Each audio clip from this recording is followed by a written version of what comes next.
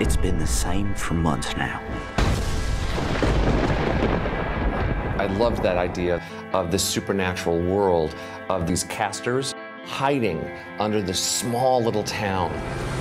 It's like I've known her all my life. Well, it's about two worlds that exist side by side. And I want her, no matter what happens.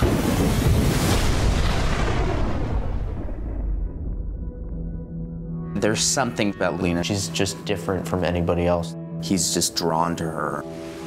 Lena first comes into Ethan's life in the middle of a road. You almost killed me! What were you doing standing in the damn road? He sees this incredible sophistication in her. Been to a lot of schools? Yeah. Must be nice. I only ever lived here. Must be nice. She has this no-nonsense personality. Oh my God, you mean Ethan Wake drove me home? You've heard of me? No. Run tell your friends about the freak. You really think I'm that guy? What charms her is Ethan's brash enthusiasm. You can't complain about not having any friends and then make a guy work this hard trying to be one. With Lena, I no longer feel so alone in this town. I start to feel like I have somebody, and what I thought I needed to leave Gatlin for, I actually can have with her. Lena?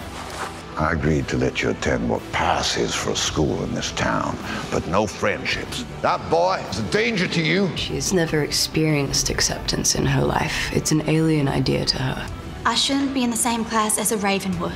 Emily, shut up. My mama says the same thing. Says her whole family are Satanists. We find out that she is a supernatural. On her 16th birthday, she's either going to be good or bad. My powers will be claimed for either the light or the dark, depending on my true nature. I am trying to keep any influence away from her that could possibly allow her to turn. Do you see the way she looks at the boy?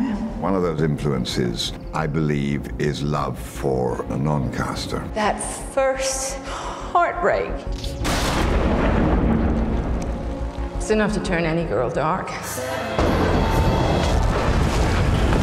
Ethan and Lena's mission throughout the film is to find some way to stay together. The curse can be broken. Get rid of him. What? I yelled at you because I care about you. I'm scared I'm gonna hurt you. A story about first love, good and evil. I've been going out of my mind for the last 2 weeks. I don't care about them, about the curse. You are not going dark and you are not losing me. No matter what you do, no matter what they do to me, I'm still here. Now, what does that tell you?